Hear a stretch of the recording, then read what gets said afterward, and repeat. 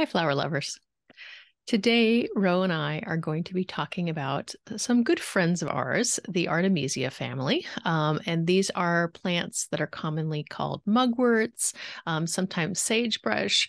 It's a pretty diverse family that's been used for a really long time in herbal medicine, both Western and Eastern. And we like to explore the possibilities of all the different essences that are made from these plants and what sorts of healing gifts they bring. We are recording today on a moon day, which is perfect for talking about the goddess Artemis. Hey, Ro. Hello. So happy to be talking about this genus of plants. Yeah, it's been part of the preparation that I've been doing with Ruth Toledo Altschuler when we're doing our botanical families in flower essence therapy. And we've been talking about the Aster family, the Asteraceae, and mugworts are Artemisias are one of these Asteraceae plants.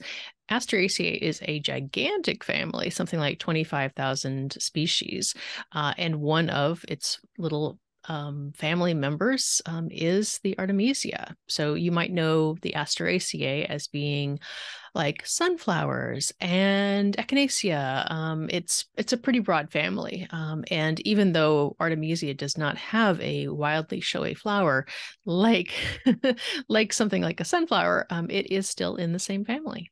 So we thought we'd really specialize on this today and go deep into the topic because I know that it is one of your favorite plants. Yeah, I've always had this attraction to mugwort. I'm not sure when it started or why. I think just ever since first hearing the name mugwort, something about it sort of grabbed me before I even ever met the plant. And then I started working with it more, doing when I was in a shamanic plant spirit apprenticeship program, I think back in 2016, and we did a weekend communing with mugwort.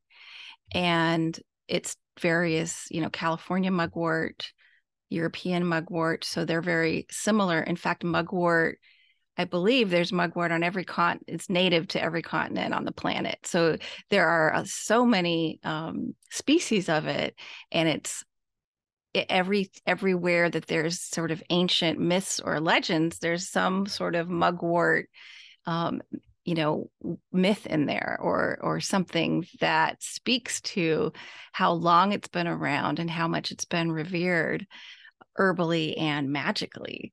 So it just sparks the imagination, and it's really known for, having an affinity with the wise old crone, the crone woman who has I see that plant spirit as one that is just kind of like the crone that will give you hints about something and kind of laugh if you don't get it. So it's not this warm and fuzzy helpful energy, so to speak. It's more like going to help you along your path and push you to your edges and help you get into the sacred space to the point where you can find the magic within yourself, instead of getting a handout from a plant, so to speak. That's how I see the mugwort. How about you? Well, that certainly fits in with the connection with Diana, or also Artemis is the same name for the goddess, who was a hunter. She was a badass. She was in the mythology. She's a Greek mythological character. She was the goddess of the hunt, the wilderness, of nature, and also oddly chastity. And when I was looking up the myth a little bit more, I got a little bit more information on that, because in that era, that aspect of chastity was as much as anything like she refused to marry and be subject to a man and be like a secondary. She's like, nope, we're not going to do that. I'm going to be doing my own thing over here. So she has that strong feminine quality, which there is something about mugwort and all of these different mugworts from all around the world that it draws women. We connect with this plant on a deep foundational level. Absolutely. And The one thing that I've found out about mugwort is it's considered one of the oldest plants in mythology and in the northern tradition mythology. So there's a book I have called The Northern Shamanic Herbal by Raven Caldera, and he talks about these the Song of the Nine Sacred Herbs, which is writings from the 10th century or earlier, and it's basically a poem that talks about these 9 herbs in Old English. So it's been translated, and the first one in the poem is mugwort. And so I'll just read that one paragraph, and it says, "Keep in mind, mugwort, what you made known, what you laid down at the great denouncing. Una your name is, oldest of herbs, of might against 3 and against 30, of might against venom and the on-flying, of might against the vile foe who fares through the land." I mean, there's certainly, it's not a sweet pea kind of an herb, right? It's a powerful herb. It's not inconsequential and fluttery. So that what an interesting. I don't know as much about the herbal uses as you do. I know that you're very familiar with that, but I'll just start by describing the plant a little bit, because that might be useful if someone listening maybe has never really encountered it. Although once you maybe look it up and start to look at some of the images, you'll realize, oh, it's all over the place, wherever you go. But many of the mugworts have a very silvery quality to the leaf. They tend to have a little bit of a fuzzy coating to the leaves. They grow in all different kinds of places. They grow in kind of rough territories. They're not really picky about where they grow. They can tolerate heat and exposure and all that. The leaves tend to have a strongly fragrant, like a pungent quality to them when you would crush them, which is going to be an advantage growing in the wild, where rabbits and deer and whatnot don't tend to eat them. Also, one other odd little thing is they have little tiny flowers, and they're wind pollinated. So they have a connection to the air element, which is quite interesting. One other little piece that I wanted to bring in about the plant is that they are a butterfly habitat plant. And in my garden, I'm growing an Artemisia, a Japanese species of Artemisia. No, sorry, Chinese species of Artemisia. And this spring, I was watching little birds taking the leaves, the soft leaves, and lining their nests with them. That's going to be a really nice, fragrant smelling nest. That's pretty awesome to have seen that. And the leaves are so soft and the smell is so strong. It's an interesting juxtaposition there with these Artemisias. And I'm growing Artemisia vulgaris. That's the European mugwort, and Artemisia douglasii, which is the California mugwort, and also the California sagebrush, which is Artemisia californica, and another one, which I'm not sure exactly what it is, but it's an Asian mugwort. And they all have the most fantastic smell. It's to really get mugwort, I think you have to smell it somehow. And since it grows on every continent on the planet, I mean, it shouldn't be that hard to find, and it's very easy to grow. So we do want to talk about the energetic uses and flower essence uses, but I'm so excited to just talk about the plant and the scent it has. It really is unique and powerful, and it has this ability to bring on a slightly altered state, not like a hallucinogen, but it's just that little slightly altering of your consciousness, where all of a sudden things kind of seem a little bit different. You might see colors in a different way, and that sensory smell of it, it shifts something. And that's the first way to really meet that plant, is to get that smell. And I just hope that everyone listening who hasn't met mugwort will go try to find some mugwort and get an idea of that.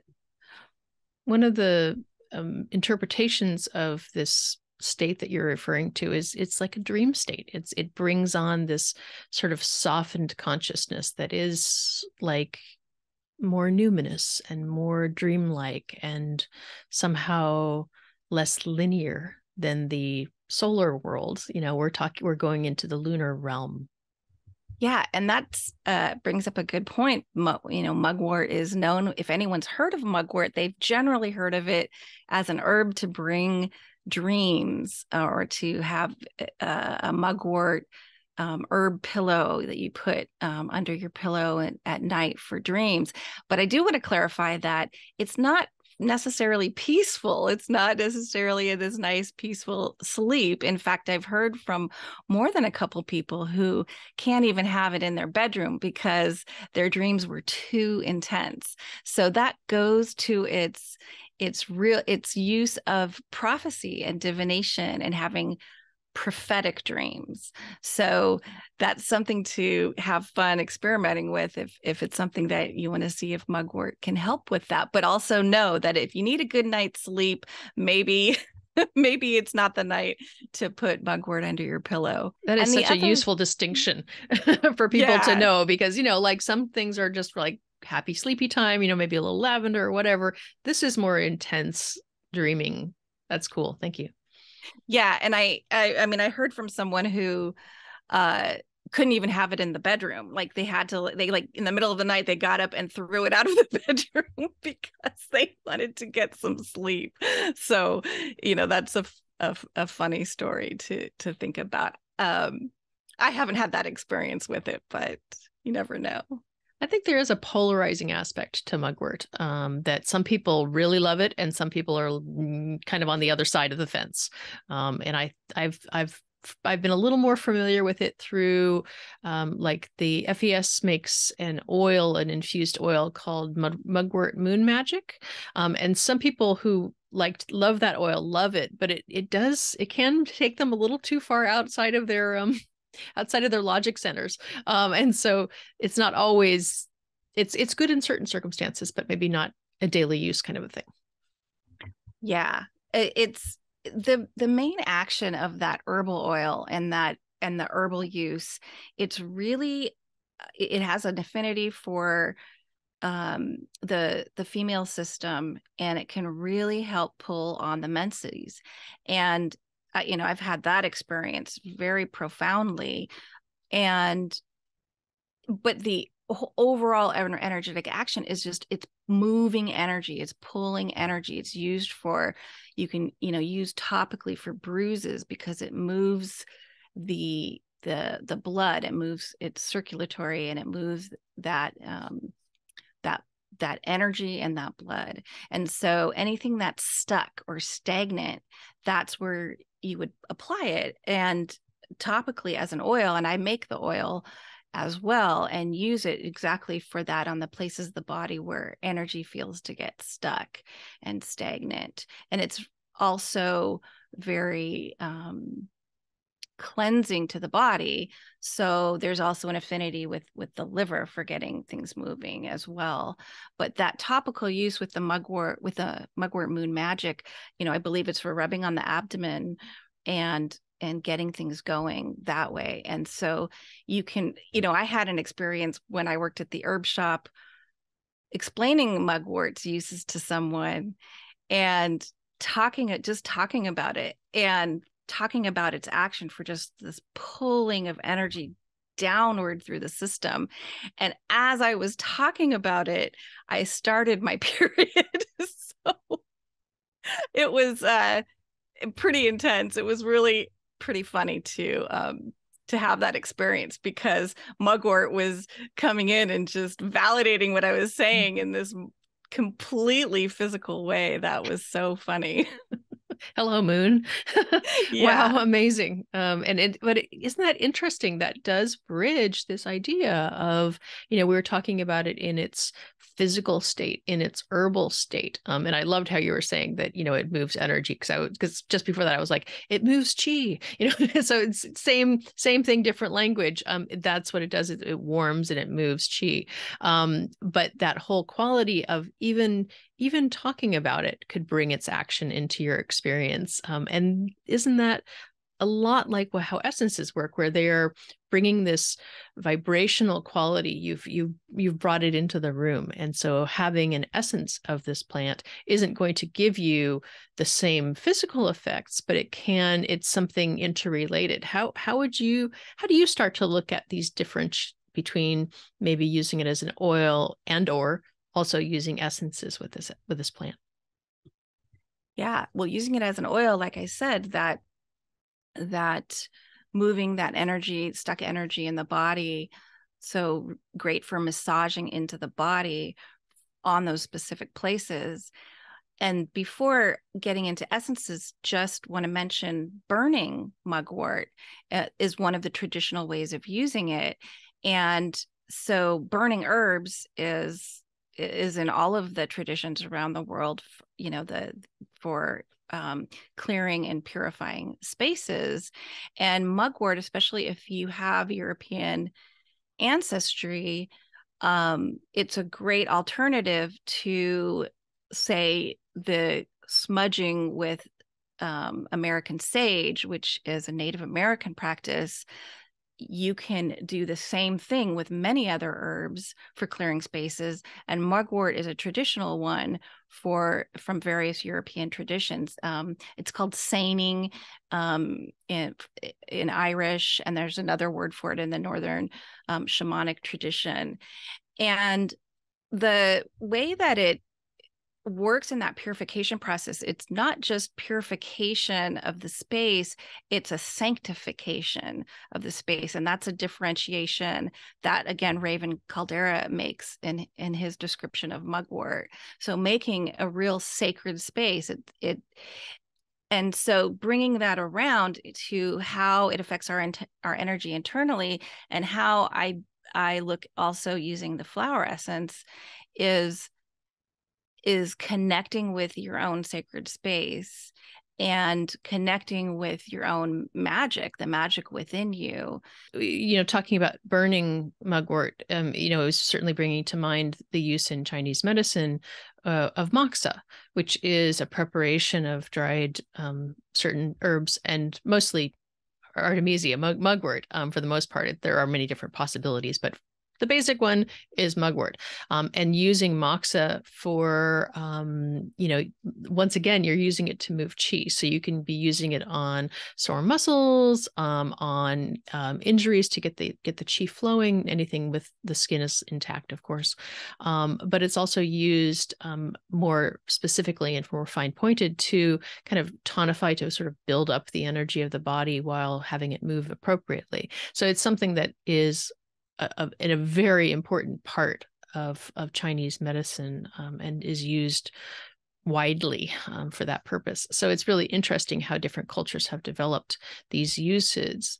And it is also used to clear. So there you go, clearing spaces almost in a smudge kind of a fashion. Yeah, and it doesn't surprise me for a plant that has been around and used in traditional herbal medicine for so long. It just has such a rich history, that the fact that it's on all the continents, and we have these similar uses from all of these traditions, which is wonderful. And it just, I think, reinforces that, that ethnobotanical use really reinforces the energy work that these plants do. Agreed. And it's so interesting as we're sitting and talking and bringing mugwort and the Artemisias into the room. I mean, I'm just feeling less focused and more and more expansive as we're talking. So trying to keep it all straight, but I would love to talk about some of these as essences and from the different companies. I'm a little bit familiar with the Flower Essence Society's mugwort, which is, I believe, the Artemisia douglasii. It's a California native, and they have that as one of the essences in their dream kit. And so it is very much about this sort of liminal space between dreaming and sleeping, and helping to improve, emphasize, harmonize our ability to come back and forth between these dreaming waking states. And one of the things they talk about is this quality of soul development in the dream state, where if you're just in your, normal daily solar life, where you just interact with the world in the normal way. But then you're missing out on this all the other side of your life by sort of wasting that dream space. But I think that's where some of the mugwort indications are coming in for that particular essence. Are there any similarities with some of the essences that you've made? Or I can talk about some of the Artemisias, but or the Wormwoods. But yeah. Yeah, so I don't, and I don't use the essences I've made that often. I use the European mugwort more, and that is for people really wanting to get in touch with their sacred side, their magic side, their crone side, and now, and especially now, going through any kind of transitional time in their life and wanting to get that sacred feminine strength, that divine feminine strength through their transition. So it's just definitely a feminine strength herb, and one that helps realize your own magic. So if you're not feeling it, you can't connect with it, you want to work with it more, that's one place I would use the European mugwort flower essence.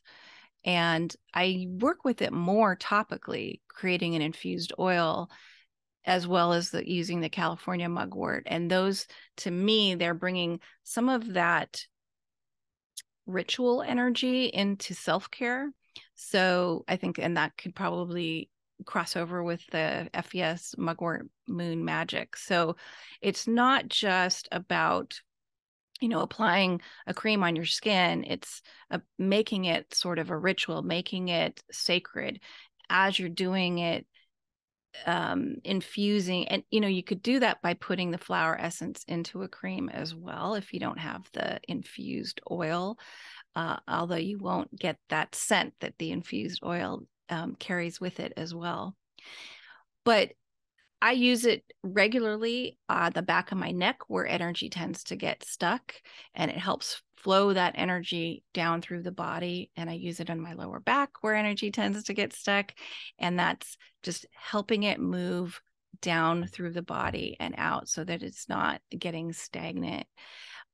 I don't remember your question. I don't know. Once again, we are getting to these drifty realms. I've got, yeah, exactly. I've got a whole bunch of mugwort on my desk right here, and I'm smelling it and getting into that sacred space. Yeah, the energy has definitely entered the room for sure. I've brought some mugwort into my space also. So we're getting the full mugwort action on both sides. Yeah. One of the other applications that I was thinking of when you were talking about it, of putting the oil or anointing your body with either the essence or an infused oil, the indication would be that it's from the Chinese medicine angle of moxa, is these situations would be worse with cold. So they're not situations that are worse with heat. They tend to be sort of, they need the addition of heat. So, it's a type, using moxa as a stick, in an indirect manner, you're adding heat in a certain way that helps the chi to flow.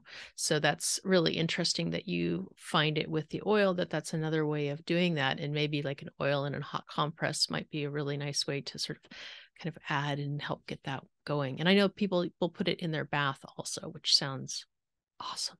In this family, we want to talk a little bit about the wormwoods too, which are so similar, but definitely different. Wormwood has a bit of a different energy.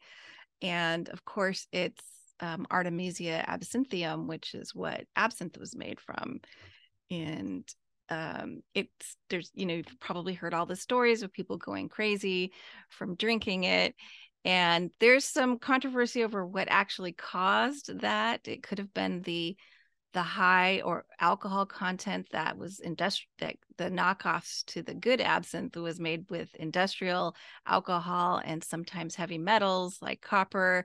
And that may have contributed to some of these stories we've heard about Van Gogh and others who overdid it with with absinthe. And it does have some toxicity to it, although it's so bitter. It's one of the most bitter plants that we have, and it can be used medicinally with in bitters and bitter formulas for very small amounts of time. Some herbalists disagree about using it internally at all, and some think it's okay in small amounts for short amounts of time. But it again works on the cold digestive system as a bitter. So the cold liver that's stagnant, it just brings that warmth and that movement and action to the body herbally. And we could also be looking at, and kind of trying to shift the focus into the essence use. The essence that I've used the most that's called a wormwood, and these are all part of this spectrum of mugworts, Artemisias. The Alaskan essences, mountain wormwood. This is one that I just always remember Jane Bell talking about as being all about the worms of discontent. And what we're talking about with this, using this essence of mountain wormwood, is these places in your body or psyche or emotions where you kind of have tightened down around things, around these resentments or grudges or experiences that you're just still kind of pissed off about, and that the mountain wormwood kind of gets in there and starts it to move and allows you to come to a new place with it, allows you to come to a place of peace with it. So it's moving cold, stuck energy, right? It's like that's what it's doing, but more archetypally. Yeah. I think that's interesting. I don't know what the species of mountain, I don't remember what the species of mountain wormwood is, and I don't think I've met that plant. But I can see, because of its bitter quality, it does work with that bitterness, but by warming things up. It's always by warming things up. And the other quality I've experienced from the Artemisia absinthium wormwood is sort of a real mental, there was a real mental effect. And so this is just working with the plant and feeling the energy from the plant and getting to know it shamanically. I had quite an experience. It was almost hallucinogenic, sitting with the plant and feeling how it would move the energy around me, and put me into a different space completely. So I haven't really researched the Artemisia absinthium flower essence yet. So I've made the essence and I really haven't begun to use it much. It hasn't appeared to me, hasn't given me its information about so much about how it wants to be used. So I find it really interesting, though, that Alaskan Essences works with mountain wormwood and has that bitterness principle in its quality, in its energetic uses. It's interesting because these really aren't like warm, fuzzy essences. These tend to be, kind of intense, and for things that aren't daily issues, in that, oh, I just want some more courage, so maybe I'll be thinking borage or those sorts of essences where we just, everyday kind of existence. These ones are shadow stuff. We're talking about lunar aspects. We're talking about where we hold things, and how we hold on to things maybe we shouldn't, and helping us to move them. So these aren't always ones that you are going to be working with on a daily basis. They're going to be something that you'll be working with situationally, and getting to know a little bit better over time. And this brings my mind to the Artemisia that I've made from the flora of Asia, which is a type of Chinese Artemisia.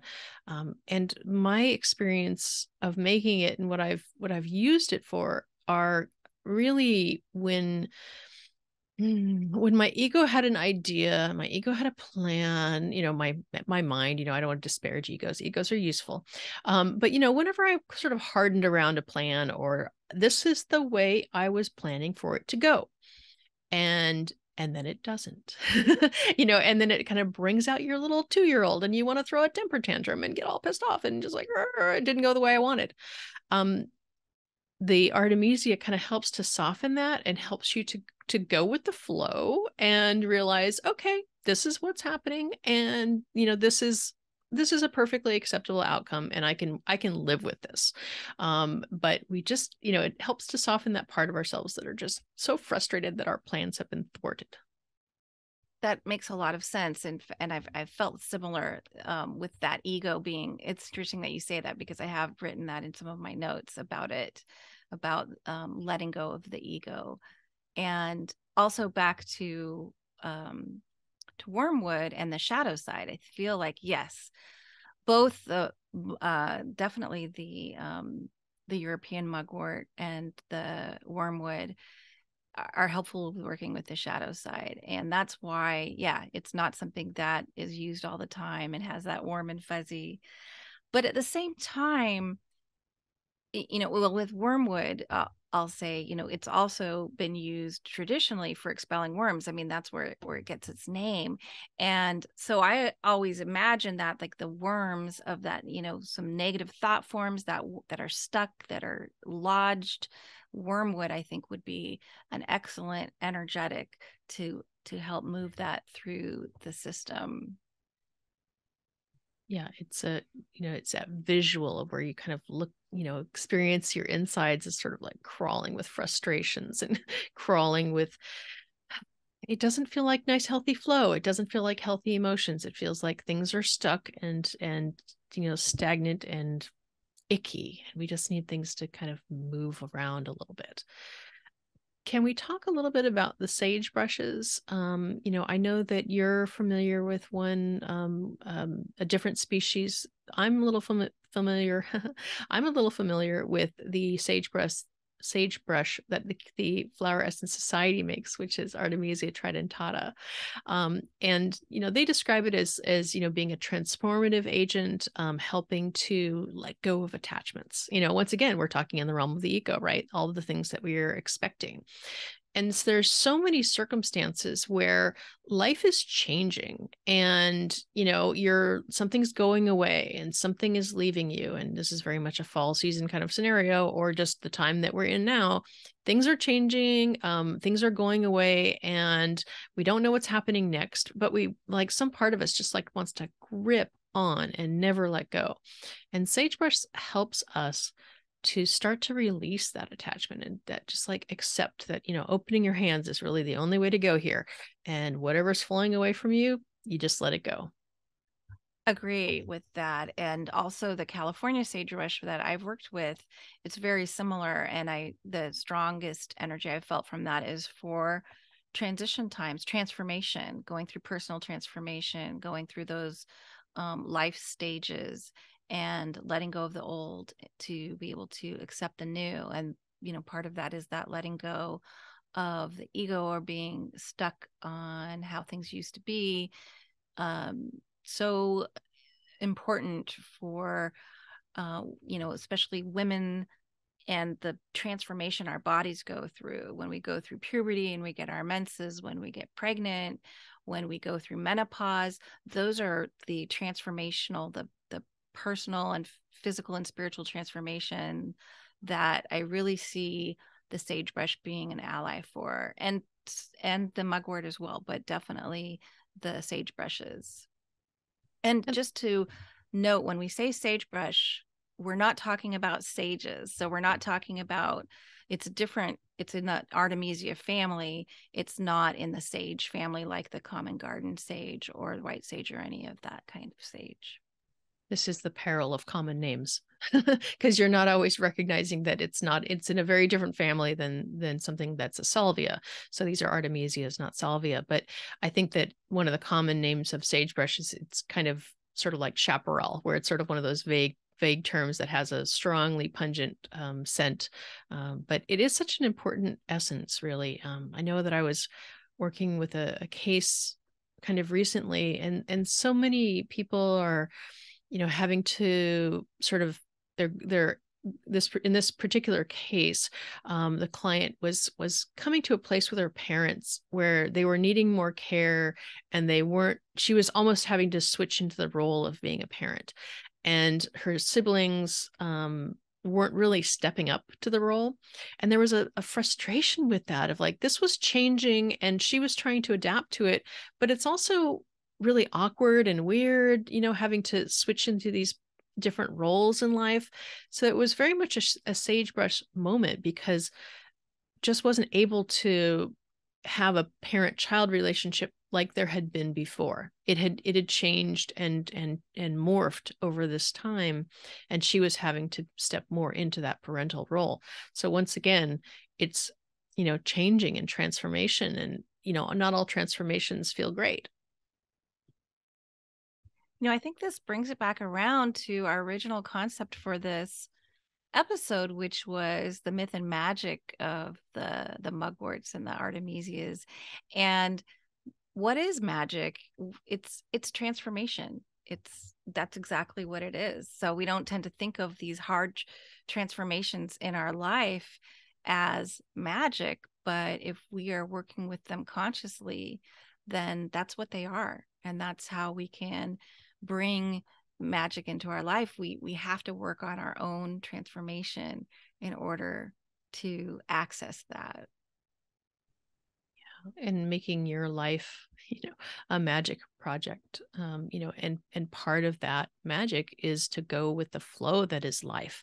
It's not all about trying to force it. And this is very much where you get into the, lunar versus solar magic. We're talking lunar magic. We're talking working with the forces that are, working with the energies and the seasons and the timings, and with that sort of intuitive force of allowing, and also directing, but a lot of allowing, and that all of these Artemisias help to support that process of growth, transformation in this very organic fashion.